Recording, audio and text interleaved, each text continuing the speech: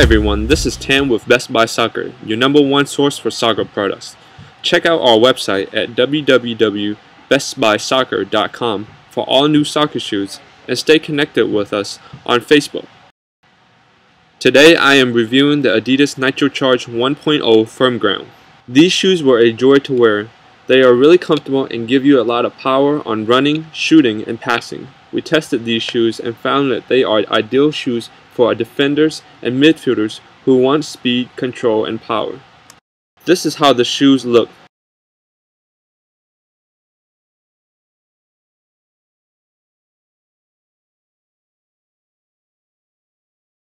The first thing you feel right away when you put these shoes on are they feel solid and sturdy. This is due to the heel arch support that Adidas built using SprintFrame technology that gives you a lot of support and cushion. The shoes really give you a strong support for your heel. They feel strong and durable. In addition, the sole is wider than most Adidas soccer shoes, so it feels comfortable running. And the power takes over when you start passing and shooting the ball. The shoes really give you a lot of power on your passing shot, and it was enjoyable to use the instep to pass the ball. The ball really flies off your feet, and this is due to the energy band that wraps around the shoes.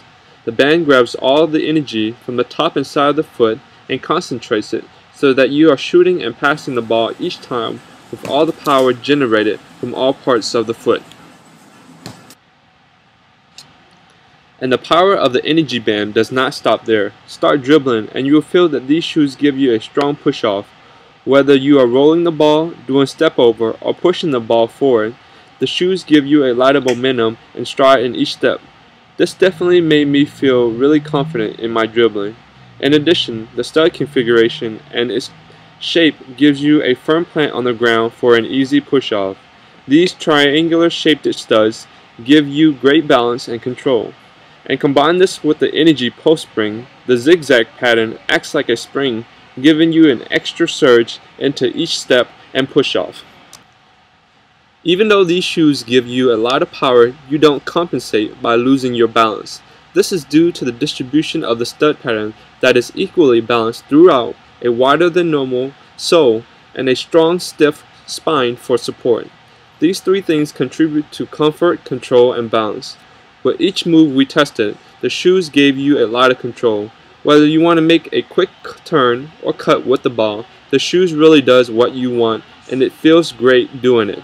Try toe tapping the ball or instep dribble and you will feel the power and control of the nitroCharge take over. It really lets you do these things fluidly and comfortably.